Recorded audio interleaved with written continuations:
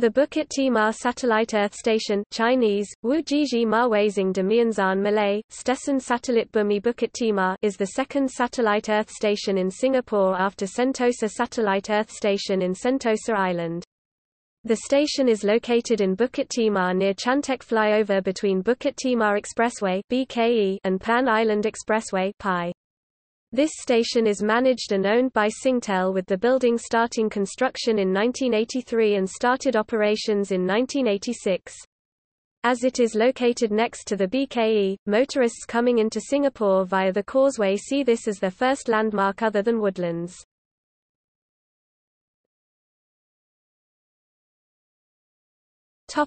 See also: Singtel, Bukit Timah.